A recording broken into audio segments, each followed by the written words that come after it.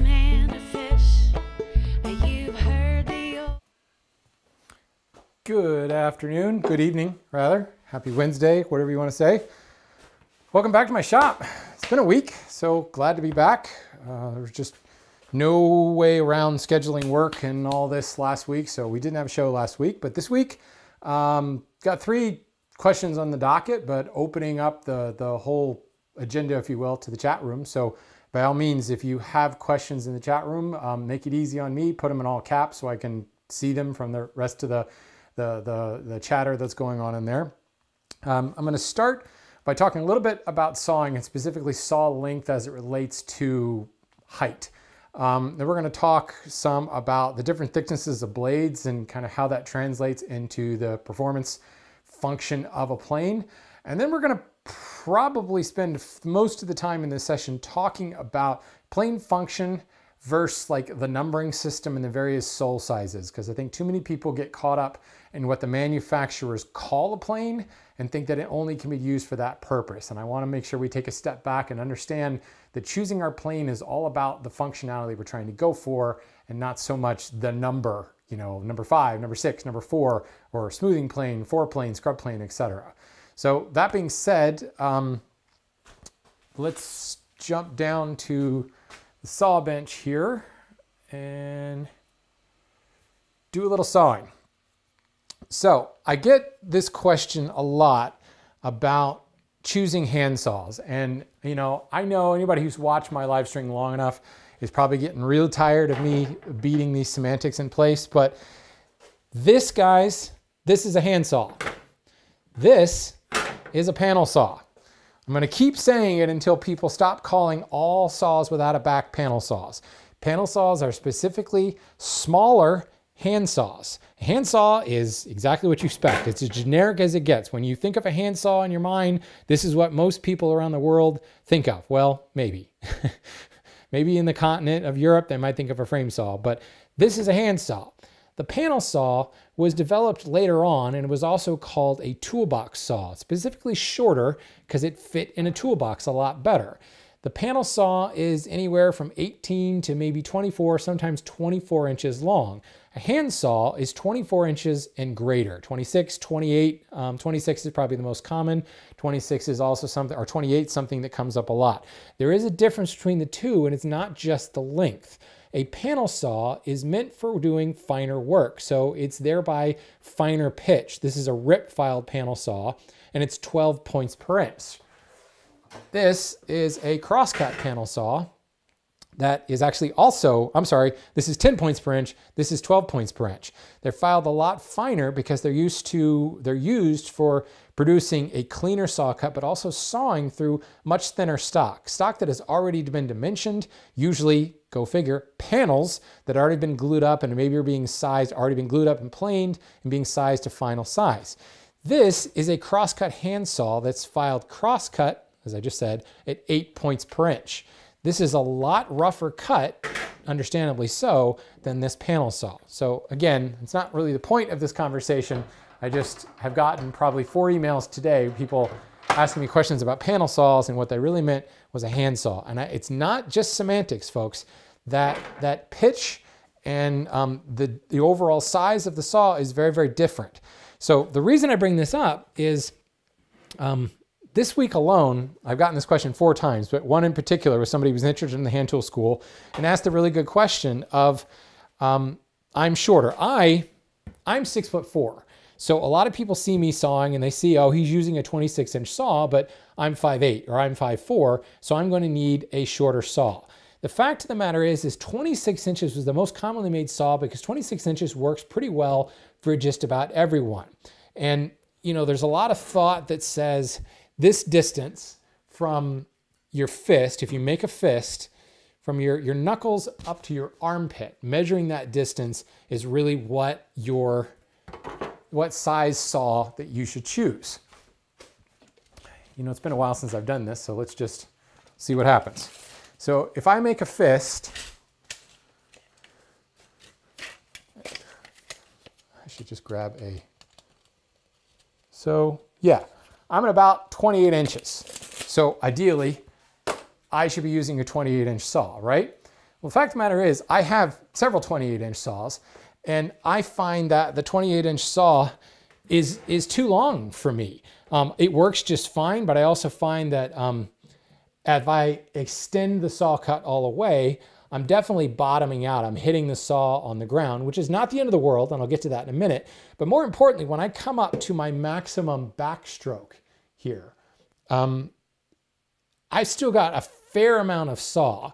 So if this is a 26-inch saw, adding 2 more inches onto that, I've got a good quarter of the saw plate that I just can't engage. And honestly, the position where I'm holding this saw right now, even that is a bit too high.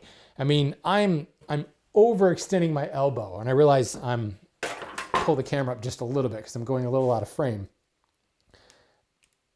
When you actually start sawing, it's rare that you pull your elbow up and then all the way up past your back. That's kind of overextending the shoulder joint. More often than not, you're stopping kind of right about there and down.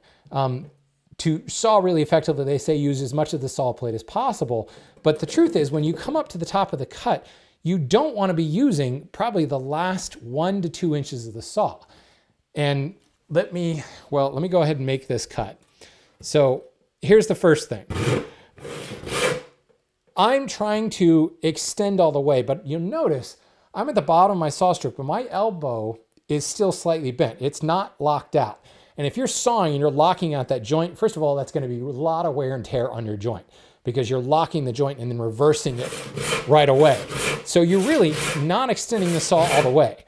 For me, being 6'4", at the bottom of my saw stroke, that saw, 26-inch saw, is still probably 2 inches off the ground, which makes a lot of sense because when I use a 28-inch saw, I tend to be hitting the ground. So as I'm sawing, the stroke, if I pull it all the way up like I just did, like overextending the elbow, you'll see that I actually just pulled the saw all the way out of the cut. And that, first of all, it sucks because you have to stop and kind of thread it back into the curve. Or what happens is the little toe stays in, but you end up tweaking it. And this is how, more often than not, the toes of saws, if you ever find a kink in a sawtooth line, it tends to be down here in this front kind of couple of inches, or maybe the front third of the saw plate. And that's how it happens. When it pulls out and it kind of grabs, or part of the toe catches and you push down and it bends like that. There's a lot of force on that saw. So already I'm 6'4", and with a 26-inch saw, if I pull all the way up, that could actually cause me to pull the saw all the way out. If I go down to a 24-inch saw or a 22-inch saw, I run into this a lot. If I'm ever sawing down on the saw bench with one of these panel saws, which I rarely do, I often will do that, just like that. Just my natural saw stroke, pulling it back, will pull the saw out because this saw is too short in this type of operation. Usually when I'm using this saw, I am not on my saw bench, but rather I'm sawing here at my workbench, either in a normal kind of standard sawing method or in an overhand sawing method. And this is the way I'm presenting the saw. I'm also standing up quite a bit higher, and I'm not going to pull it out. The point is, even though I'm 6'4" and, you know, a lot taller than some of the people who email me saying, well, I need to have a shorter saw, the fact is, the saw bench height for me and most people is going to be about the same. Maybe plus or minus an inch or 2. If I remember correctly, let me measure it before I say anything. Yeah, the height of my saw bench is 20.5 inches.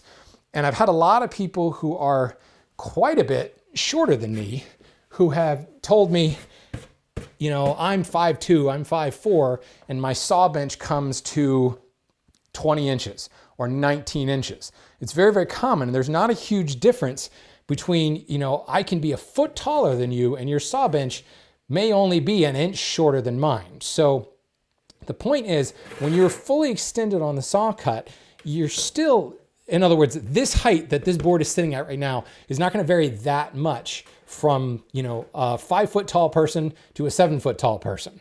That's probably a pretty big extreme, but even then you're talking a couple of inches here. Moreover, if really what you want is to be extending to the point where the saw is either touching the ground or getting very close to the ground. This tooth right on the front is dull as dirt. This is not a tooth that gets sharpened. It's not designed for that. It's actually rounded over slightly because it bumps into stuff.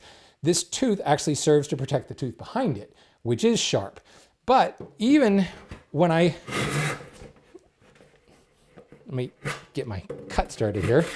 Okay, even in my normal saw stroke, when I pull up to the top, again, I've got 2, almost 3 inches of saw blade hanging below here.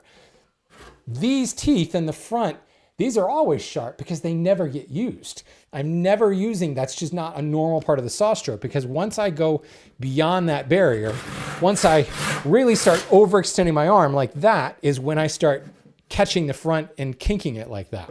So if I am saying, okay, I'm 5 foot tall, I'm 5'2", I need to be using, you're a foot taller than me, you're using a 26 inch or a 28 inch saw. I'm a foot shorter than you, I should probably be using 22 or 24. And for those of you that are gravitationally challenged, oops, yeah, I did forget to change cameras, no big deal. Here's what I said. These teeth here never get used. So for those of you that are quite a bit shorter, you're going to discover that you'll do that measurement. You'll take that measurement, and maybe that measurement says 24 inches or 22 inches. If you grab a 24 or 22 inch saw, first of all, it's going to be a panel saw. It's going to be pitched very fine, which means you're going to work an awful lot in order to saw a rough sawn 4/4 or 5/4, God forbid, an 8/4 board. So yes, you could file down the teeth and refile it at 8 points per inch or 5 points per inch, but you're going to be constantly pulling that saw out of the kerf. If, again, because I had the camera on the wrong angle, if I'm coming all the way up to the top of my normal saw stroke and I still have 2 to 3 inches hanging out the bottom, you can imagine if I went to a 24 inch saw, now my saw, the toe, has disappeared inside the kerf. And there's every chance as I come back down, it's going to catch and it's going to cause that thing to kink. So right away, I know there's no way I can work with a 24 inch saw. I definitely can't work with a 22 inch saw. And if my saw bench is about the same height, give or take an inch, from someone who's 14 inches, 15, 16 inches shorter than I am, I really don't think it makes much sense to be using that fist to armpit measurement to determine the size of your saw.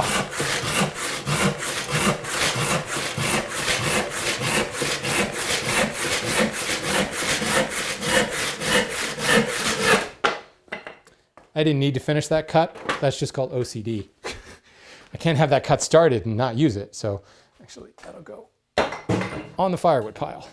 So the point that I'm trying to make is there is a strong reason why Henry Diston, why Simons, why Spears and Jackson, why Atkins, like 90% of the hand saws they made were 26 inches, because 26 inches for the human body is the most optimal saw length. It does not matter if you're 5 foot tall or 6'4". Certainly, you may find, even though my arm measurement says 28 inches, I can get away with using a 28 inch saw. That's really the extent of as far as I want to go. If I get down to a 24 inch saw, I don't think I have a 24 inch saw.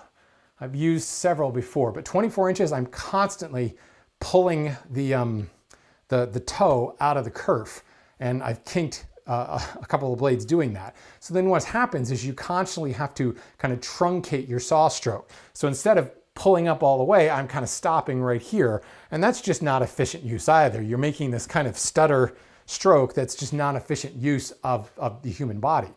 The 26 inch saw, I mean, they made these saws for hundreds of years and sold millions of them, literally millions of these saws, and everyone pretty much decided that 26 inches was the length. So we have all kinds of measures and all kinds of people out there saying, measure this and determine that's your length of the saw. And we've got a number of manufacturers making different saws. The problem is more modern manufacturers today making saws are selling panel saws and not hand saws. Well, why is that? Because a hand saw, a taper ground hand saw, is very expensive to make. Case in point, this $500 beauty. I don't know. Is it 500? Is it 480? Something like that. This bad axe saw is, for all intents and purposes, a $500 saw. It's a taper ground blade. It is an expensive saw to make. So when Lee Nielsen decided to start making saws, they went with a panel saw, because a panel saw can be ground to, or filed rather, with a finer pitch. Most people today, you think about all the woodworkers in the world, the hand tool freaks like me are a very small niche of that. Most people are starting with stock that's already been dimensioned. For that matter, I know a lot of hand tool guys who when they buy their lumber, the lumber they buy, lumberyard they're buying from are S2Sing the stock, or at least skip planing the stock. So the stock is not a full 4/4 or an inch, or in my case, 4/4 from the yard where I work is generally about 1 1/8 inch thick. A lot of this stock is 7/8 of an inch thick. Some of it's dimensioned down to 3/4 of an inch, or at most 15/16. So there is a lot more sense to saying, well, a panel saw, that finer cut, is going to work better in a thinner material. But those panel saws, they suck in 8/4 material. 5/4 and 6/4 material, don't even think about it. And that's where this whole idea that hand sawing is slow. Because if you use the wrong saw for the job, it's just, yeah, it's slow. It's torture. It takes forever to do it. The point is, there's no reason to reinvent the wheel and think, I'm shorter, I need something different than a 26-inch saw. You're going to find it's more difficult to find 24-inch vintage saws.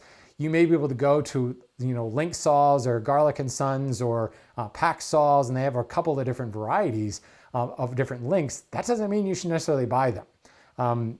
Basically, modern manufacturers of hand saws don't use that many hand saws, whereas the vintage manufacturers, everybody used a hand saw. Everybody knew how to use a hand saw. Everybody knew what was efficient and what wasn't efficient. There's a reason why Diston didn't make a lot of 24-inch saws. They made 22-inch saws. Really, around the turn of the 20th century, they became a lot more popular because you started to see more and more of the toolbox saw kind of idea, where the mechanized age started to come into being and more of the heavy duty work was done, in a machine shop. But for the average homeowner or the kind of contractor that would go out and do jobs on the site, they needed a saw that fit in a toolbox. And the 26-inch saw was cumbersome at that point. Plus the knowledge, the ability, the skill to use a hand saw was starting to fall out of favor. So they weren't selling as many of these guys anymore. So they went for a more approachable market. What we today would call the DIY market, which I know that's got a really, really broad term now, but think of the DIY market in the bad sense of the word. And that's really what the panel saw, or the toolbox saw, was marketed towards. So if you are doing, as far as using a backless saw, if most of the work you're doing is in sizing already plain parts, then yeah, maybe you get a shorter saw for that purpose, but you're probably not going to be using it on a saw bench. If you're breaking down stock in rough material, or you're sawing, you're breaking down your stock on a saw bench setup like that, you need a 26-inch saw. I don't care how short you are or how tall you are, 26 inches is your answer. That was me preaching, by the way. Let's put this away.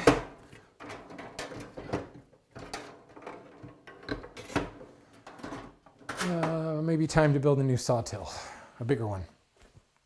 But if I build a bigger sawtill, then it gives me an excuse to buy more saws. And I really don't need more saws. So let's look at blade thickness a little bit and see where we go from here. Boy, you guys are really quick to tell me to change my camera. Appreciate that. All right. Jeff posed this question on Patreon. And those who know that I give precedence to my Patreon folks because, well, they're sponsors of the show. So I wanted to make sure I answered this question for him. And those of you who are patrons, this is a great service to get your questions answered. I often will put up a post before the show starts, or usually the day before the show starts, saying what questions are you have. And I get a lot of the same people asking those questions. I appreciate you guys, but there's a lot of people not asking questions, and here's your opportunity. So by all means, take advantage of that. So Jeff brought up the point that there is a lot of talk on the interwebs about the thickness of blades and how important having a thicker blade is going to give you a better performing plane. This is not false, but as with anything, my entire philosophy of, well, anything, but woodworking especially, cycling, woodworking, triathlon, web design, digital marketing, all of it is you should have an understanding of the why. Blindly accepting that a thicker blade is going to give you a better cut doesn't really help you. Understanding why it will give you a better cut, or what does a better cut actually mean. So the philosophy is the thicker blade, there's more mass there, and there's going to be less vibration in the cut. So we've got a Lie-Nielsen number 4 here, and you can see there is, that's definitely a thicker blade than what you would find on a vintage. Here's a Stanley number 2. The blade is about half the thickness of the Lie-Nielsen. Start comparing that to, say, a Veritas blade, and you'll find that the Veritas blades, they're minuscule, but there's a tiny greater thickness to the Veritas blade than to the Lie-Nielsen. At least this one is. This is a pretty old Veritas plane. I don't know if that's changed. Go up to a scrub plane, in this case the Veritas scrub plane, and this is the thickest blade I own. It's like a third again thicker than the traditional Veritas blade, but you buy a vintage Stanley scrub plane and you'll find that the blade is about the same thickness. And one of the things that guys will tell you as you're rehabbing planes, vintage planes, is getting a modern blade, getting a thicker blade and a modern chip breaker will give you much better performance. And there's guys like Ron Hawk that have built their careers on it. And there's no doubt that that is true, because that thicker blade, first of all, just better steel. The vintage steel and the modern steel, just the technology is made for better steel, better heat treatments, cryogenically treated blades, all that fun stuff makes for just a keener edge and a more durable edge. But the added mass produces less vibration in the actual cut. And this is actually recognizable by the sound of the cut. So let's try to get as apples to oranges as we can here. I don't have a modern number 2, but I do have a modern number 3. This is a Wood River plane. I have a modern number 4, but that's a little bit bigger, and the bronze body has a little bit more mass to it. So if we clear some of this stuff out of the way. Oh, I should also mention, here is an 18th century plane, wooden plane. Again, it is the same thin type of blade, but this one also happens to have a chip breaker on. I'm sorry, this is a 19th century, early 19th century plane. I think I said 18th century. This also has a chip breaker on it, what oftentimes was also called a blade stiffener, because you could take this thinner steel and stiffen it just by putting the chip breaker on the back of it. You'll find the same thing with this vintage Stanley number 2. The chip breaker does several things. It certainly breaks the chips, but it also does add additional stiffness to the blade. But if we start cutting with this guy, we've got a certain pitch that we generate. This is cutting a pretty thin shaving. This is a smoothing plane thickness shaving. We come to this Wood River with a thicker blade. I got to try to get about the same thickness of shaving here. I also need to make sure the blade is straight. How did that get so crooked? Jeez. Must have been drunk the last time I used this plane.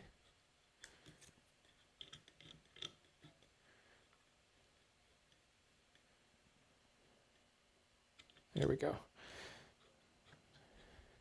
My high-tech method of making sure a blade is straight in the body, eyeballing it.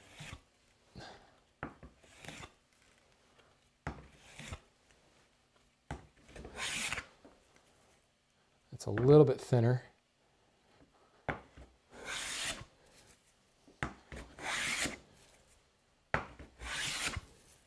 There we go. So you listen to that plane, it's pretty quiet. That one's quite a bit louder. I mean, I don't have a decibel meter here, but it's definitely got, there's very little rattle. There's very little high pitch in that timbre using this thicker blade. That's got a lot of higher harmonic stuff going on in it. it produces a great cut, there's no doubt, but you can hear this just, I don't want to use the word flimsy, but it's got that feel, that sound of a lighter steel, a flimsier steel than this heavy steel here. Well, the heavier steel, the thicker steel can overcome a variety of sins. If the frog is not machined perfectly, you don't have a perfect mate between the blade and the frog, that thicker steel will dampen any vibration that picks up between the two of them. Whereas this guy does not have that option. And if you, fortunately this blade or this plane is fettled well. So I've got a great mating point between the frog and the blade, and there is no vibration, but I have no room for error because the blade itself has enough flex that it can vibrate around. And that's that difference in pitch that you're hearing. But the quality of the cut, let me just hit this board. Wood River on the left and the Stanley on the right.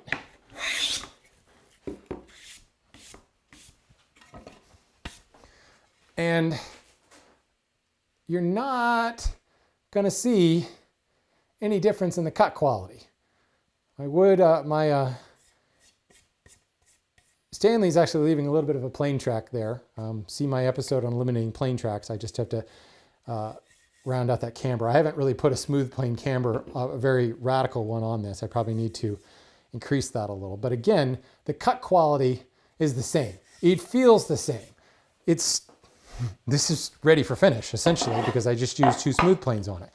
The thicker blade just makes it a little bit easier to get a cut that is going to be as high quality as a perfectly fettled, well-tuned, sharpened blade. That's the other point. As the blades get dull, it requires more force to pull up a shaving. More force is going to create more vibration in the blade. So the thicker blade will actually be a little bit more durable in the long run, because as it dulls, there's enough just internal strength, thickness, vibration dampening in the blade that it can overcome some of that. I do find, however, that failure curve is quite steep. So if let's say, just for math purposes, 10 strokes of the plane and my vintage blade starts to go dull and I start to see negative effects. I start to see chatter. I start to hear chatter in the blade and it's skating across the board. And we say with 15 strokes, it takes 15 strokes of the thicker blade to see the same effect. What you'll find though is every additional stroke after that 15th gets exponentially worse.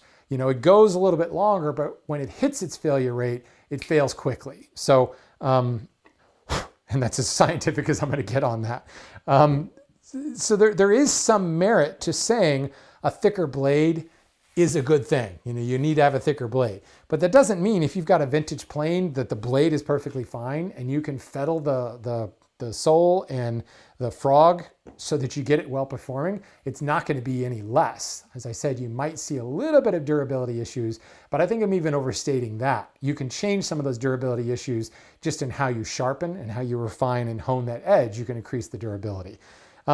It's not, to me, let me put it this way. It's not really a factor that I've ever really considered to be, oh my goodness, this plane doesn't have a thick blade, I don't want it. Where this becomes a huge issue though, is the thicker the shaving you take, the heavier the cut you take, the more you do want dampening in there. So as we get into some of the foreplanes or jack planes that are being purposed like foreplanes, that can cause issues. So in a vintage jack plane like this guy, and this has corners clipped off on it. This is actually my green woodworking plane. It's for outdoors because it's wood and it won't rust. Well, the blade will rust, but you get the idea. This has a thin blade on it, and this will chatter pretty easily as you get into a heavier cut because there's not as much vibration dampening in the blade.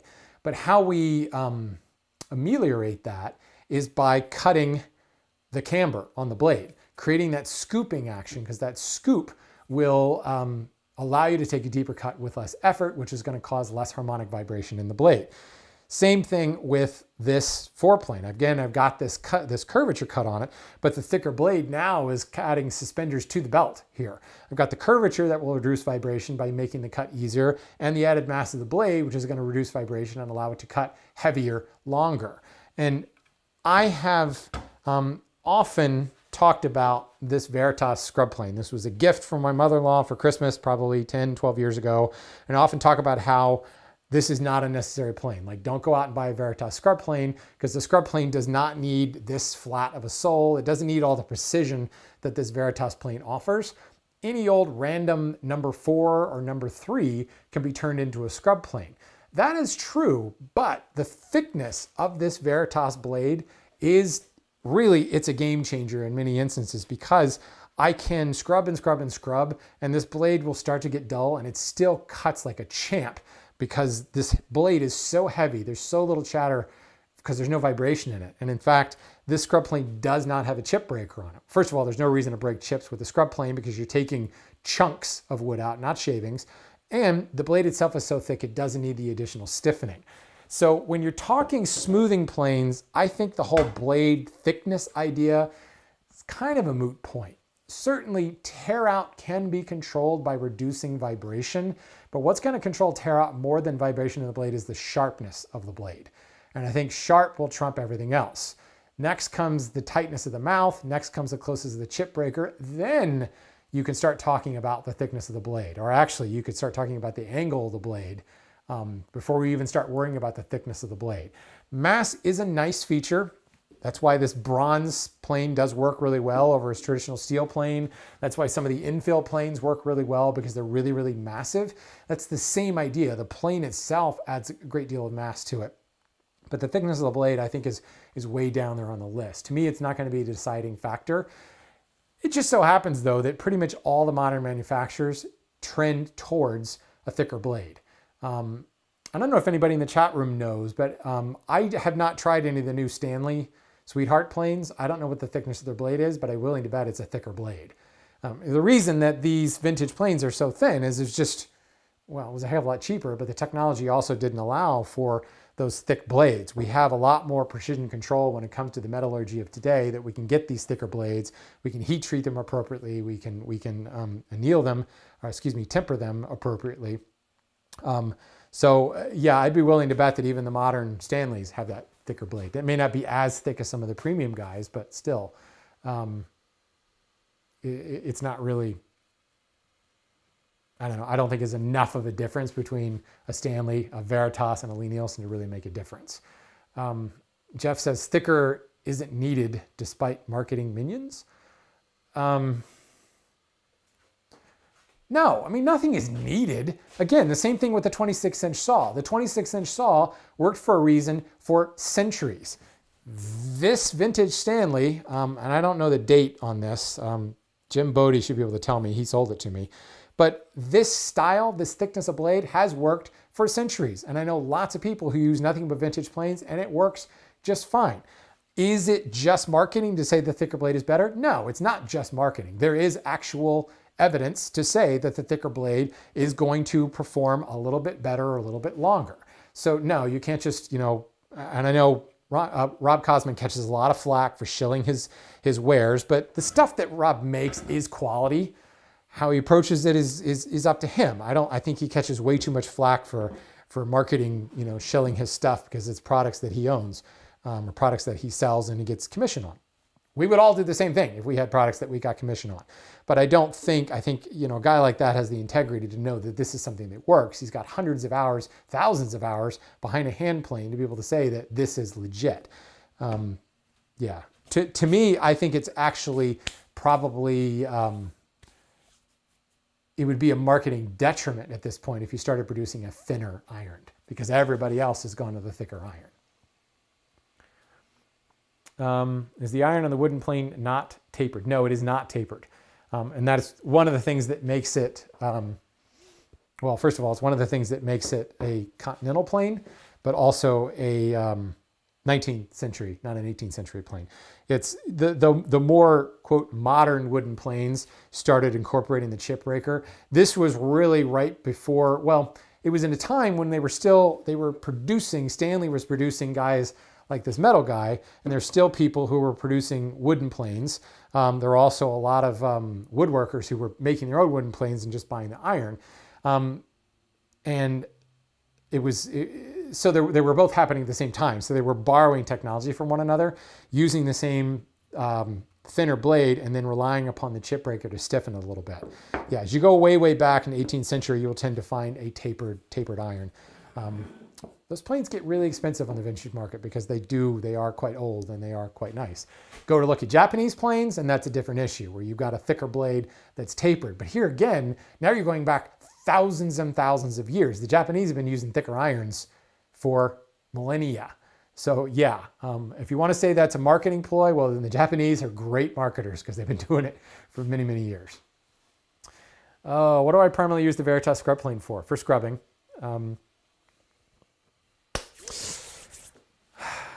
That's not an easy question to answer in the time we have. I may have to relegate that to a future episode because I use it a lot for a lot of different things.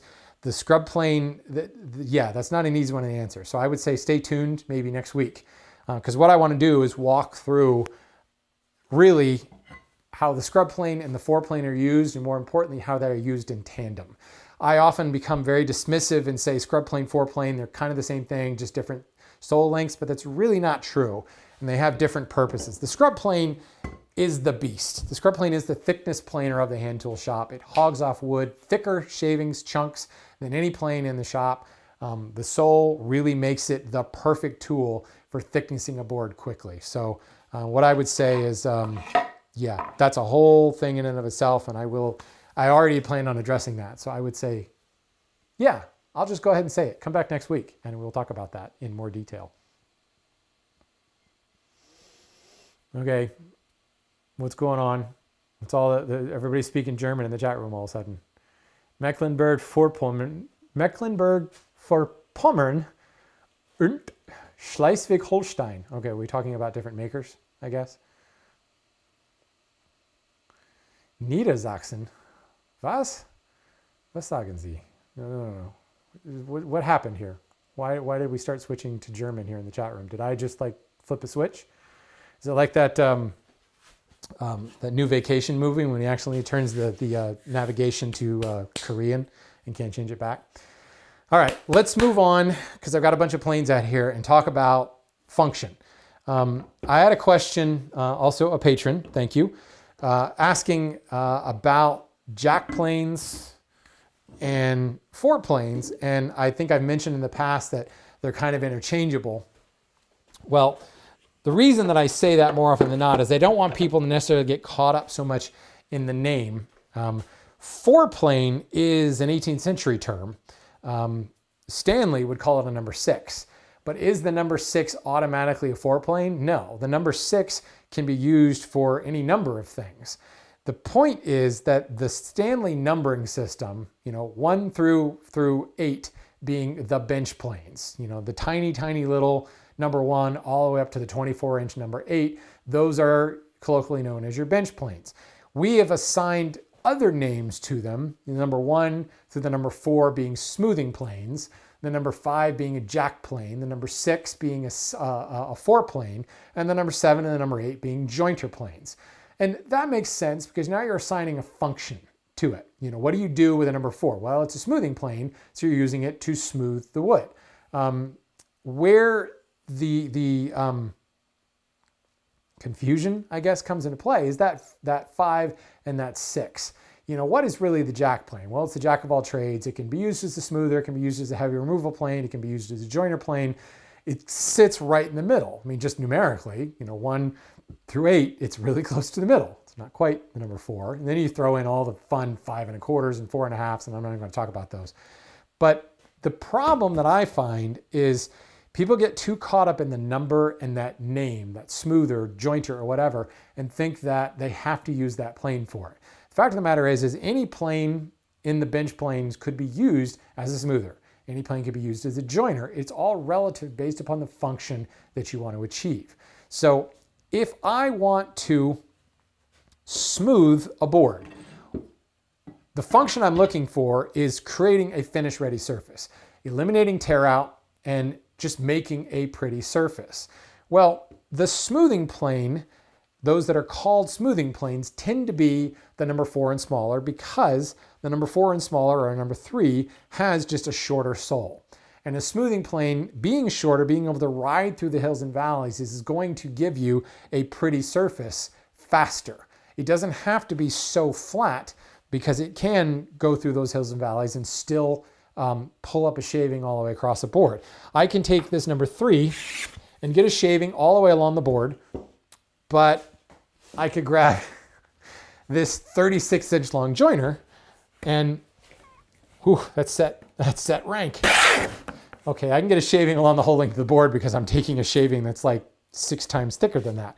But you get the idea. If I reduced this plane down to take a thousandth of an inch shaving, it would probably take a little bite down here at the end and a little bite at this end, and it would skip over the entire middle. The longer the plane, the more it's going to span those hills and valleys in the board, and it's not going to be the best idea for smoothing because now maybe you just want to remove a little bit of tear out in the middle of the board, and now suddenly you're having to level the entire board around it to like NASA tolerance flatness, and that's just not necessary. So the primary function of the smoothing plane is to create a pretty surface. The fastest way to do that is with a shorter plane. There's a reason I have a number 2 in my cabinet and I keep it tuned up all the time because it is it's my favorite smoothing plane. It can hit pretty much any surface. You can see where I just took that huge divot out of the middle of the board from that joiner. It doesn't want to, there we go. Now it's picking up a shaving. But this guy is great. It navigates all the random topography of a board and it gives me a really, really nice cut. Plus, because the tolerance, if you will, of the plane is based on the depth of cut over the length of the sole, the shorter the sole, it's going to be a lot easier to take a really shallow depth of cut. It's a lot easier to get a thousandth of an inch or half a thousandth of an inch shaving over this tiny little sole than it is over the big giant plane. So we're choosing function over size, over the number. The number obviously dictating the size of the sole. The jack plane, because it sits in the middle, and this board is about the same length, slightly longer than my jack plane. So I can use my jack plane to smooth this board, no doubt. It will also make it really flat because it's already, boy, this blade is really, oh, I really retracted the blade on this. This will give me a really flat board, but it can also give me a nice finish ready surface. And that's one of the reasons the jack plane is called the jack plane. It's the jack of all trades. It can do anything. So I'm pulling up a pretty thin shaving. It's a little bit thicker than the one I was getting off the number 2, but I'm getting a full length shaving along the board. Most of it, I have to do a little bit more flattening, but in some areas, like on the edges, I'm getting a full length shaving, and it's a smoothing plane thickness shaving. So I can definitely use that. But I also can crank up the cut, or crank down the cut, I should say, to taking a much heavier cut. And because I've got a longer sole, I've got a little bit more mass, a little bit more momentum, I can take a heavier shaving, and I'm not going to get a lot of rattle. I'm not going to have the blade vibrate on me because, again, I could take a heavy shaving with this guy, but this skinny little blade, it's not going to be happy with that. Moreover, this plane is set with a very, very tight mouth. The frog is moved all the way forward. If I try to take a heavy shaving with this, it's going to clog. This has a more open mouth, and it will allow me to hog off and take a shaving that's probably 10 times thicker than that smoothing plane shaving. But what am I choosing the jack plane for? Generally, I'm turning towards it when I've got just medium size stock. This jack plane, frankly, is a little bit big for this board. This board's about 14 inches long. It's kind of overkill to use a jack plane on it. So if I wanted to flatten this board, do I necessarily need to grab my joiner? No, because the joiner is longer than the board itself. That's going to flatten. It's such a high tolerance. It's just ridiculous. The jack plane is as big as the board. It will flatten it, but it's going to require more work for me to flatten this board because it's already so short. if I really wanted to joint or flatten this board, frankly, the number 3 or the number 4 makes a good choice for that. And that honestly is why I have the number 3 in my arsenal. This is my prime smoothing plane, my Lie-Nielsen number 4. It's set up to be perfectly tuned for that. Very, very tight mouth. It's got that camber on it. My number 2, very small, navigates the hills and valleys. It's got a slight camber on the blade, and it's got a very tight mouth. Trying to adjust one of these planes to take a thicker shaving means a lot more adjusting. Changing the blade, moving the frog back. These don't have adjustable mouths, so that's a problem. The number 3 falls right in the middle. This is set up to have the frog move back, so it takes a heavier shaving, and I haven't put any camber on this, so I can come in with this guy and take a pretty heavy shaving. Let's turn that a full rotation. And now I'm taking a shaving that is pretty much the same as the one that I just took with the jack plane, but because oh, that's heavy. It's a bit heavy. Because the plane itself is short, I don't have to work quite so hard to get that full length shaving. This is perfectly fine for joining and flattening this face, or joining and flattening this edge. So you're choosing the plane. That did pretty well considering I just went against the grain. You're choosing the plane based upon the task at hand, and the task at hand is highly relative based upon the board. So if you find yourself in a situation where maybe you like to build boxes and you're using a lot of material that's about this size, there is no reason to have this guy. Zero reason to have that guy. And there's really no reason to have this guy, the 22, the number 7. Both of them are much, much larger pieces. The only reason I have this 36-inch plane, well, frankly, because Scott makes a good friend of mine, and we were playing around and thought that would be fun to make. I used it when I was making a bed. I had 65-inch long rails, and that was the perfect thing for getting a perfectly jointed, perfectly flat edge. The 22-inch number 7 would have done just a fine job, but this thing was awesome. The additional mass, I mean, once you get this thing rolling, it kind of joints on autopilot. So here's a board that really, what is this? 30 inches long, maybe? I mean, this thing's overkill for that, but it's set to take a really rank cut. But man, once it starts moving, you gotta get it moving. Whoa, that's a heavy cut. I mean, damn, that edge is jointed. It's fantastic for that. But again, this is overkill. This makes much more sense, this size of board, to go with my 22-inch joiner plane. So every plane is essentially capable of doing every job in the shop, but it's just silly, you know, to bring a knife to a gunfight, if you will. You know, this is the knife, and this is the bazooka over here. So I urge you to think past the manufacturer's names and not even worry about the numbers. I often joke on Wood Talk that I always forget the numbers of planes.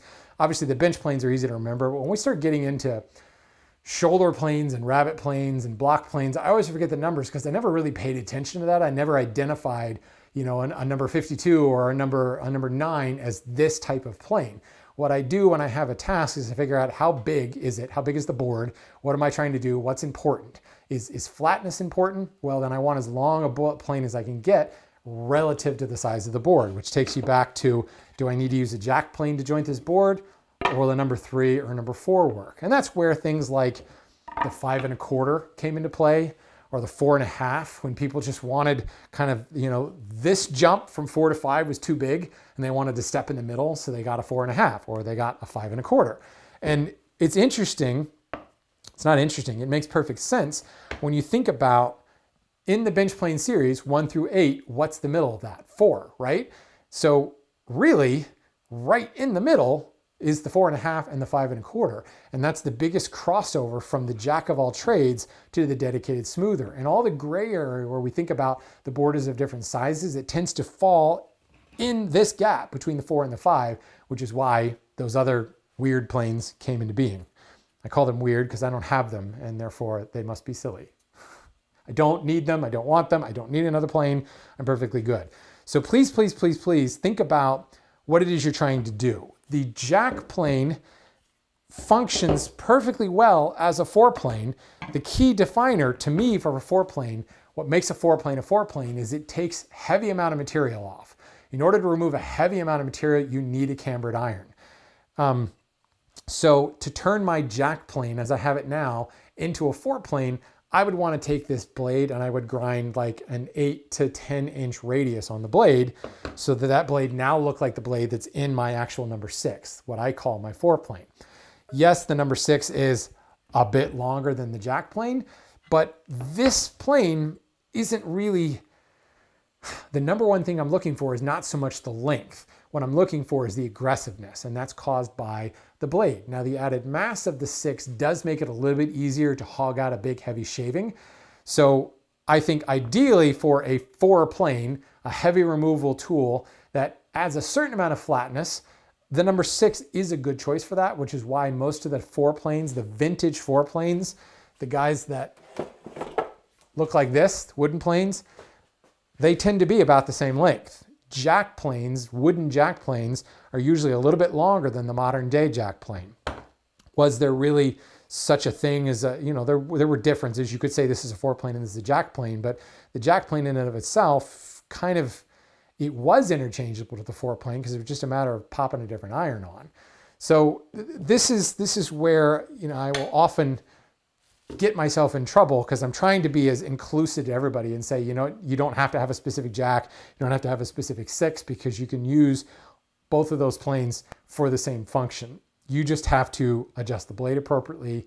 You've got that camber. And this is really where what I'll talk about next week, where I've got a heavy camber on my scrub plane and a heavy camber on my four-plane, but the biggest difference between the scrub and the four obviously is the scrub is a much more diminutive plane. It's, almost half the length of the four-plane.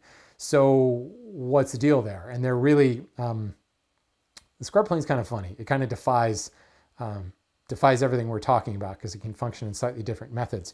But the two of them used in conjunction are an incredibly powerful duo. It's hard to say which one is Batman and which one's Robin, but together they are a dynamic duo. I'm a Marvel fan, pardon me. I don't know what I'm talking about when it comes to Batman.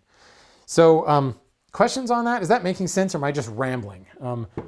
I think it's really, really, really important for people to think in terms of why rather than just blindly, this number says I should use it this way. It's the same reason that, you take a guy like Paul Sellers and he uses this 4 for like everything. He's raising panels, he's joining boards, he's making glue joints with a number 4. He's cutting, some joiner with a number 4. And you think, well, but that's a smoothing plane. He's cutting joinery with a smoothing plane. Oh my God, dogs and cats living together, mass hysteria. No, it's just Paul Smeller. Did I just call him Paul Smellers? Paul, I know you don't watch my show, but I apologize for that. That wasn't intentional. Paul's a guy who's got a hell of a lot of experience pushing a plane, and he recognizes that I have a job to do. I'm going to choose the tool that's best suited to do that job efficiently. Not pretty, making pretty fun shavings, or I like using this plane because it's pretty and it's made out of bronze. I use this plane because it's the most efficient for the job at hand. Understanding the elements of a plane and how a plane does its job will allow you to choose the right plane based on function, not on the number, not on what the manufacturer tells you is for. Scrub and four-plane are more like the Wonder Twins. No. So which one's the monkey? Is that the scraper plane? Gleek, wasn't that his name? Meanwhile, in another workshop, assuming the widths of blades is the same, can we swap planes between Stanley planes? Yeah, I see no reason why you couldn't do that. Again, assuming the width is the same, you will find some variation from one plane to the next. So a lot of times that assumption is not a safe assumption. But I guess technically, if the blade is narrower, it will fit, right? But then if you have a narrow blade, you've got big wide openings either side of the blade that is a potential clogging hazard. So there's, obviously you couldn't put a wider blade into a narrow mouth, square peg, round hole, right? You could put a narrow blade in, but yeah, you're gonna have an issue there. Advice between a 3 and a 4 for a smoother. Honestly, it depends entirely on the type of work you do. If you do a lot of smaller work, go with a number 3. But I mean, there's really, Look at the difference. There's really not that much difference. I mean, granted, some of this is manufacturer, but they are almost identical. What you're finding is that the number 3 has a narrower blade than the number 4. So yeah, I mean, I guess you're probably going to find more number 4s, especially if you're buying vintage. You're going to find a lot more number 4s than you will number 3s, and probably for cheaper. So maybe I would go with a number 4. But yeah.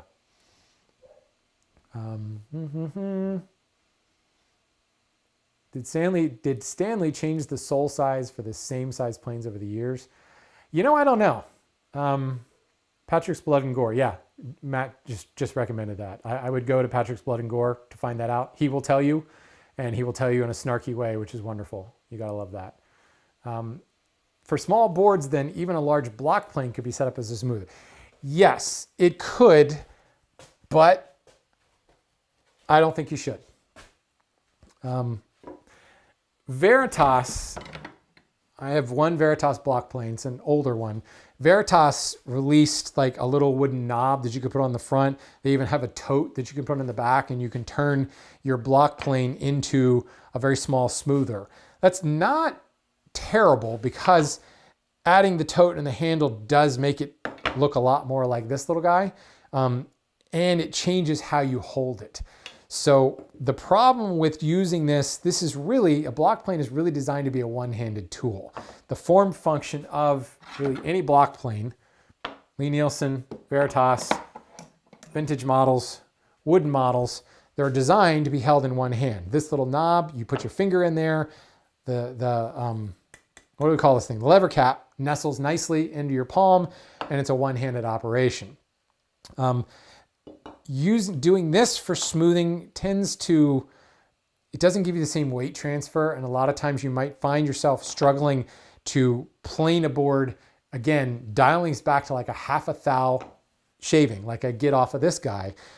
This body mechanic sometimes will cause you to skip more than this two-handed approach. So if you went with the Veritas model and put a knob and a handle on it, you change it from a one-handed plane to a two-handed plane, and you've got more of that control over weight transfer to allow you to get a flatter surface, to be able to get a full-length shaving.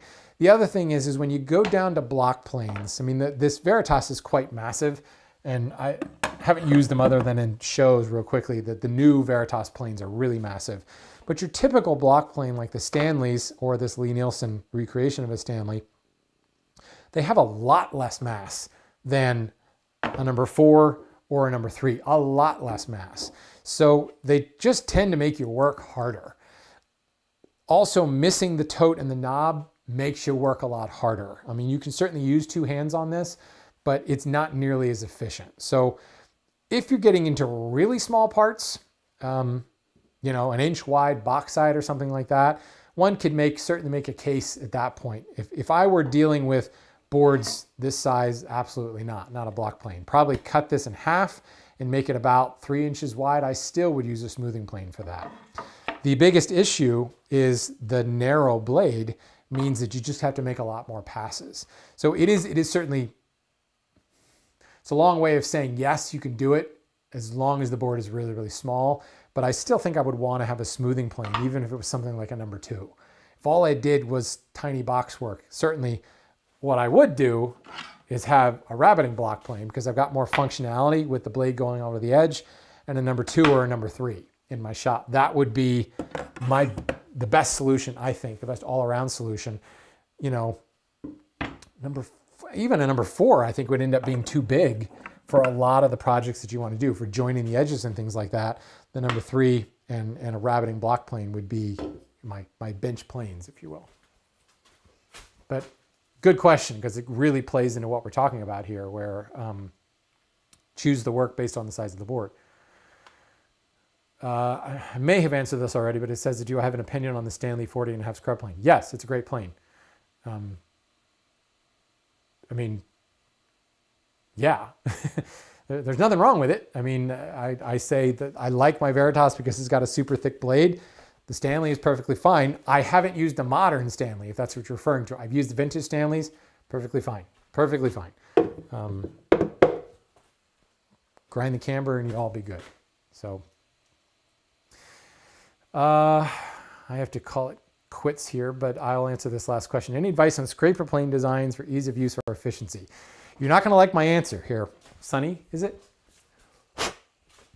Yeah. You're not going to like my answer because I don't like scraper planes. I like scrapers. I like card scrapers, and I like cabinet scrapers like the Stanley number 80. But scraper planes, I don't really like. I don't know that they're particularly necessary. The problem, and if you haven't seen it yet, I advise you to check out my episode on scrapers. I don't know, probably a couple months ago. The scraper plane holds your card scraper or your scraper blade at a fixed angle, right? Like any plane does. The frog, holds the blade at a fixed angle. Well, that angle is the cutting effectiveness of the scraper depends upon the angle of the burr that you've rolled. So that's why the scraper plane has an adjustable frog to allow you to kind of dial that in and get it right. But they're really fiddly, in my opinion. I think if you were in a situation where you're using a lot of heavily figured jungle woods, where taming tear out is really hard to do, and you've got to go to a high angle solution like a scraper, and you have large pieces of it, like conference tables, you know, that type of thing. If you're just talking about like the figured part of a panel door, a scraper's still going to do a better job. But if you're having to do like the entire workbench size or conference table size, the scraper plane will add that element of flatness, prevent you from creating divots in the surface that would be visible over such a large surface. But really, outside of that application, I just don't find that they're worth the fiddliness.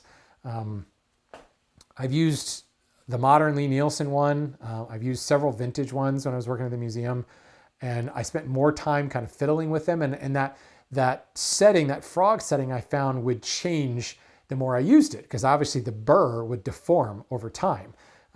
You could certainly sharpen it without a burr, like I do a cabinet scraper, but even then, you're still changing that angle is going to change how that scraper cuts.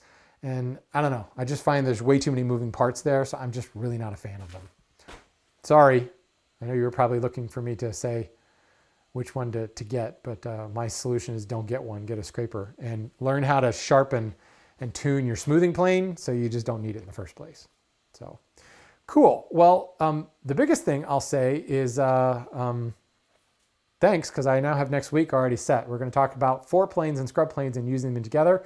And the last thing I will say, Sharif, who says, I don't see a lot of attention given to shoulder planes. RenaissanceWoodworker.com/shoulder planes. I hate shoulder planes more than I hate scraper planes. Don't see there's any need for a shoulder plane in the shop. So, what is the difference between a cabinet scraper and a scraper plane? Cabinet scraper sets the blade at a fixed angle. The scraper plane adjusts the angle, and a scraper plane looks like a plane, whereas a cabinet scraper looks more like a spoke shave. It's got two handles on either side. It doesn't have a long sole. Well, let me just show you. If the flatness of the board is determined by the length of the sole, you can imagine that the flatness created by this longer sole versus this little sole is going to be very, very different. Totally different form function, different body mechanics in using it. And that is where I think what Stanley was thinking when they came out with it originally was, well, we've got people who are creating hollows in a board by using a card scraper or by using the short-soled cabinet scraper. So let's create something that functions like a bench plane, but yet has the high angle of a scraper plane. That's the real difference. Cabinet scrapers can be set up to cut very, very fine, and they can be set up to cut very, very rough. But that small form factor allows them to navigate hills and valleys, and you can create a hollow pretty quickly in them. So, all right, I gotta run, guys, because it's my wife's birthday. So I gotta go pay attention to her. So thank you, everybody, for coming out. I do always appreciate it. And tune in next week. We're going to talk dynamic duo, fore planes and scrub planes. Good night.